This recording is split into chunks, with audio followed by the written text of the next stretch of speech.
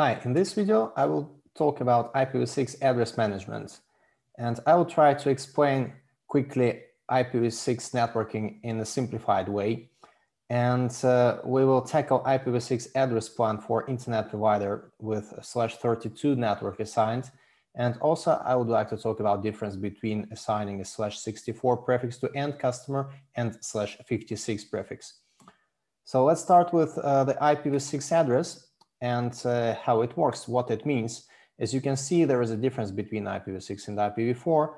While IPv4 is 4 octets and it makes 32 bits, here it's obvious that we have more data, so it's longer. So now we have 8 parts that forms IP address, and each part has 16 bits, which makes the IP address of 128 bits.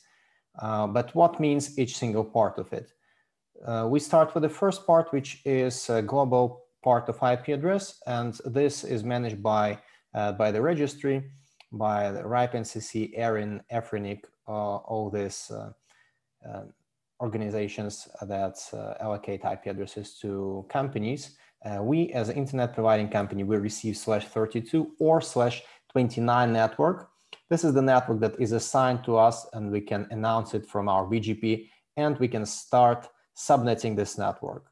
So in this example, I'm talking about subnetting to network /40. So the /40 network is something that we are allocating to our NAS servers, to our data center. So this is the part of the network that is logically somehow connected, and we use it for certain purpose. So then from this network, if we once allocated it to 1, 2, 3 NASes, we can go further and we can assign IP addresses to CPE devices, to end users.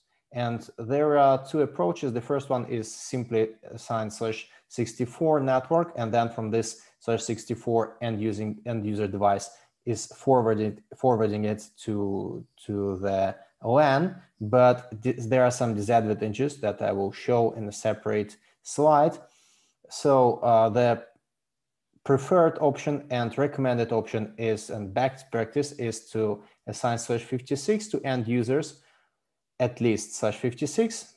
Some companies can assign /48, but I think /56 is enough. And then these are the results. So this, we take the network 1000/56, and then we create from this network, we have 256 networks that are part of it, that are /64, that can be used by our CPE device, and that can be used inside LAN. So we can have up to 256 LANs, different segments with different IP addressing. And this is the result. This is the device IP. So when we take the global part of it, and when we say /32 part, and then we go to the networking part up to here. So, and then this is what customer device creates. So this is the IP address that was automatically generated by customer device, but this is the final IP address. If you want to check IP addressing, there is a very nice site that you can use to calculate IPv6 and to understand how many networks are in which part. So this is what me show me quickly the example. If I go there and I say, okay, I have this network /56, how many 64 I have here, and it shows me that I got 256 /64 prefixes in this network. So when I assign it to my end user still can have 256 subnets inside his LAN. Okay, so this is an example of subnetting. And let's go to the next topic. It's an example of IP address plan. Just to recap, when I say, okay, we take /32, assign /40 to high size data centers, and then /40s to NAS routers. This is the result that we receive, /40, /40, /40. We can use it in 3 different NASes. And then this is the recommended prefix to assign to end user. To understand how many networks we have in each /32, we can have up to 256 /40s that we allocate to different zones, regions, NASes. And then inside each of this /40, we have 4,000 /56 available. And as I said, 156 network includes 256 /64. Okay, and why not assign /64? Because, so this is RIPE explains it, and I can also show an example why we are limited by /64 assignment to end user device. So it's strongly discouraged to assign prefixes unless they are there are some strong reasons. And the main reason is that if we give one /64 network to customer device, it means that he's limited to one LAN. So if he wants in future to extend his LAN to get different VLANs, if we need to add him some new service, alternative, SSID, whatever, it's not possible. We need to renumber, but this can mean for us to renumber the whole network. So that's why to renumber it. Let's make it from the beginning correctly to avoid this. And the example is, I also want to show you how we manage it in Splynx, IPv6 in general. So if I go to my IPv6 networks, here you can see there is an IPv6/32 that I have added. And now the next step, I can add this /40 network, and I will call it NAS1, and I will give it to my PPPoE 1 concentrator. So I just need to remove the first 0. And yeah, the network is already used because I probably have added it already there. Let me refresh. Yeah, the network was added. And now I can use this network, /40 network, to allocate IPs to customers. So let's go there, use first available customer with PPPoE connection. And then here I can delegate him the prefix. So here you can see if I will allocate /64, what is my limitation? Let me explain it now. This is how I assign IP address to end user. Now I go to my MikroTik home router, and there you see that I have several VLANs. So I have several VLANs, and I cannot get more than one range to forward it there through this VLAN. So I can use only one. So this is the problem. So if I remove it, if I have only one LAN in my network, this is fine.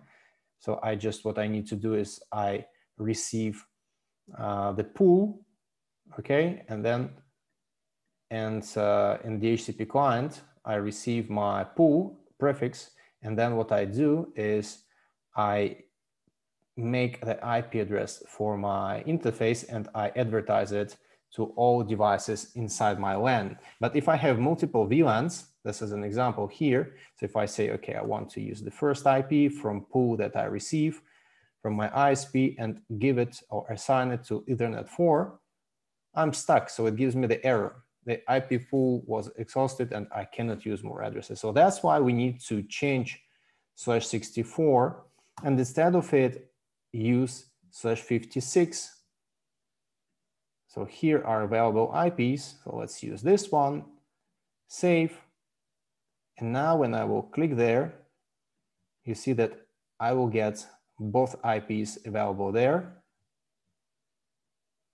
So let's remove this. And here is my first, and I will do the same thing for my second interface for either 4 and from pool that I receive, pool v6. Check this out. So we can see that we have /64 that starts 101, /64 that starts 102. And let's check what I receive as an end user. So if I open my network preferences, I think this one is a previous network that I got, but I have to receive one of these networks. If I will now quickly reconnect my LAN and open the configuration of my network. So here you can see this is my IP 102, and this is the IP was created. So this is the way how I can assign IP addresses in Splynx IPv6, and of course everything is tracked. So when I go to my networking IPv6 networks and in the list, if I click refresh, if I open this network /40, it shows me that this IP range was used, it was assigned by customer, and it is used by customer that is online. So it's automatically tracks it and saves it here in my IP address management system. So thank you for your time. In the next video, I will be explaining how to configure MikroTik routers with IPv6 and also CPE devices with IPv6. Thank you for your time.